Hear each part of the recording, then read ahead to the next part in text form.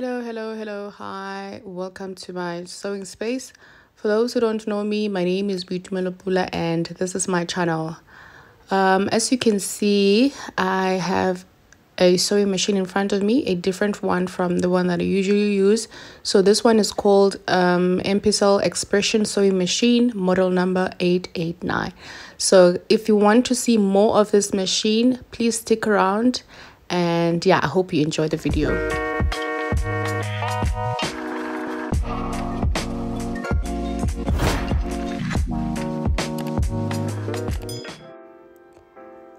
The sewing machine comes in this box, nothing fancy about it, just a strong box for a very heavy machine. Yeah, I find the machine very heavy compared to the one that I have, the brother machine, but at least there's a handle to carry all that weight, and the handle also doesn't look like it's gonna break anytime soon, so I like that.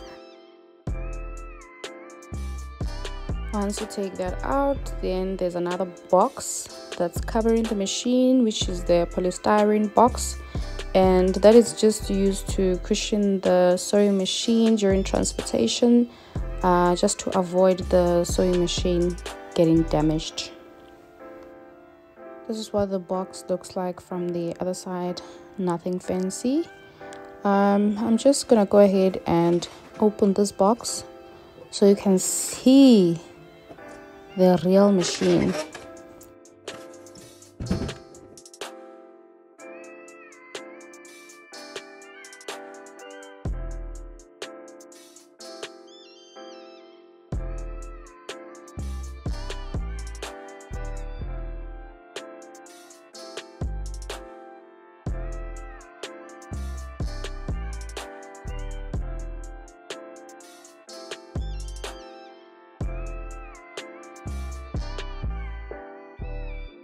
Starting with the front view of the machine, there's a stitch selection menu where you have your basic stitches as well as decorative stitches. In total, there's 18 stitches, although they're numbered 1 to 22. Next to it is a stitch selection wheel to actually select the type of stitch you want to use, looking at the menu on the side. This here is a tension wheel or tension dial, whatever you may call it. I'm not sure what is the range. I think it ranges from 1 to 5 if I'm not mistaken, but anyway, I'll just write it here at the bottom. This is a reverse button. You use it when you want to secure your stitching.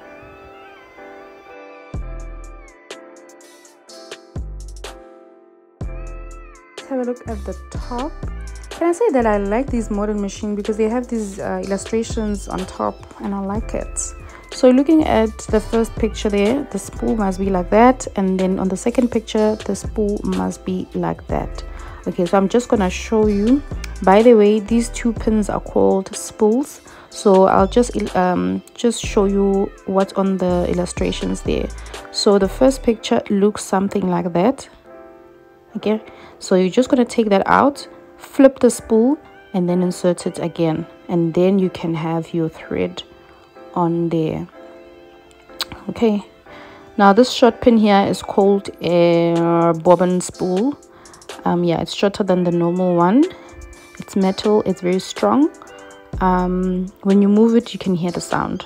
Okay, so when you are winding the bobbin, you'll move it to the right, and then when you're done going back to normal sewing, you will move it back to the left.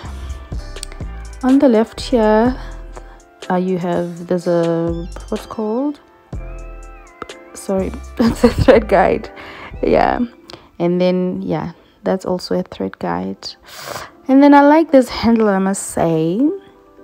I like it, and also the fact that it's hidden, you couldn't even see it. Yeah, I like that.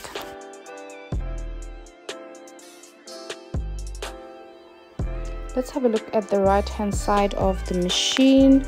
That is a hand wheel. So when you rotate it, it moves the needle up and down, as you can see. And guys, please always rotate the hand wheel towards you and never away from you when you're sewing. Then this knob here is called a stitch length controller. It basically just selects how long or short you want to stitch. And then the other options there are just for decorating stitching. I'm just going to leave it at 4 for now, because that's just basic or normal go-to length. Down here there's an air vent. Please avoid covering this area with a stash of fabric or anything at all, otherwise the machine will overheat. In the socket goes in this cord, and this cord splits into two. One is for the foot pedal, and then the second one goes into the wall socket.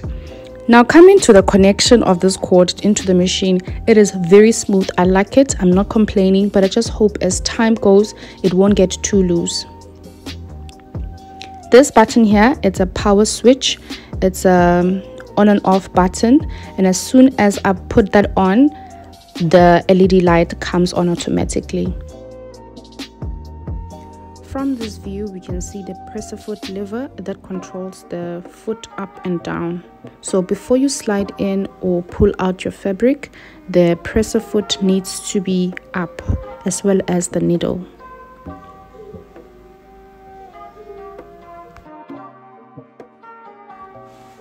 Over here we have a tiny lever at the back of the presser foot, and that is to release the presser foot. That's a sewing needle over there, and next to it is a needle clamp screw. This is to loosen or tighten the needle. It's very important not to make the screw very tight, because you don't want your needle breaking or making it too loose to fall off once you start sewing. And that is a screwdriver. It's a flat screwdriver, just to make your life easy. Okay, the other thing that I want to show you is the teeth. I don't know what's the other name. If you know any name, please comment down in the comment section. But let's just call it feeding teeth, right?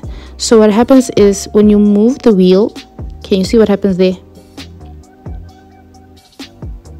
Just pay attention. So once you move the wheel, the hand wheel, the teeth move, right? So they move forward. Now I need to give you advice. When you are feeding your fabric into the machine, those teeth automatically, once you move the wheel, they propel your fabric to move forward. So make sure that when you're sewing, you don't hold your fabric too tight, especially if you're working with a stretchy material, because otherwise it's just gonna start creating waves on your fabric, and you don't want that. My piece of advice for the day. Yep, that's how you drop it, and that's how you put it back on. Easy peasy. Let us have a look into the bobbin compartment. What I just removed now is called extension table, also known as accessory storage box. So this is what the bobbin looks like, the bobbin compartment, and then there's a cover to it. I won't say much about it. We'll talk about it later. Now coming back to the storage box, can you see the storage goes in there? But I don't advise you to put like small things like a bobbin, like extra bobbin, or like tiny pieces, because they're just gonna fall off. Honestly, I've tried it, so don't do it. All right, so to put back this storage box, I'll show you now.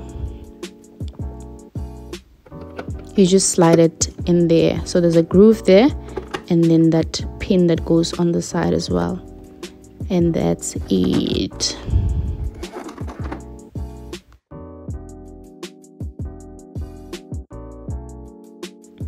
Here's a few accessories that came with the box.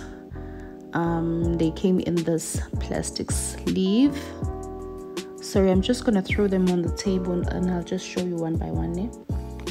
So I've got this bobbin threaded already. I like that. I've got a sewing needle, and then the two spool pins. I don't think the spool pins were in this plastic, but anyway. Twin needle, I love that, Kesana. Hey, and then this thing, I'll figure it out later. This is for the buttonhole. This is a seam ripper.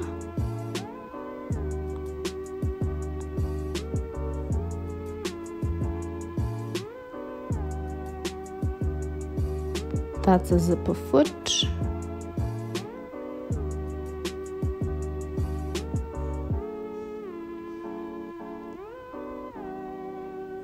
Screwdriver.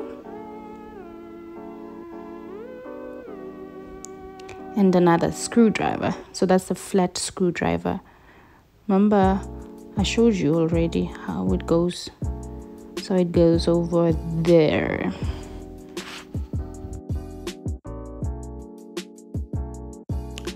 Hi Kisana, coming to this belly over here. I actually don't know what this is. Honestly, it's my first time seeing it. But anyway, I actually just figured it out because it looks like it goes in there, doesn't it? Yeah, I just don't know what it's called, but I think it goes in there.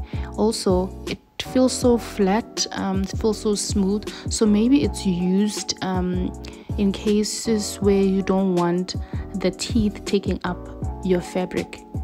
I don't know what kind of fabric, but I'm just guessing, you know. I'm not saying I'm right, but if you do know what this little thing is called, please comment down below.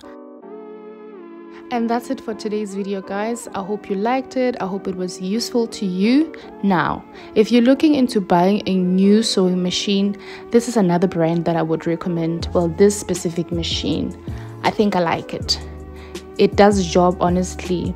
Or if you bought the machine, congratulations.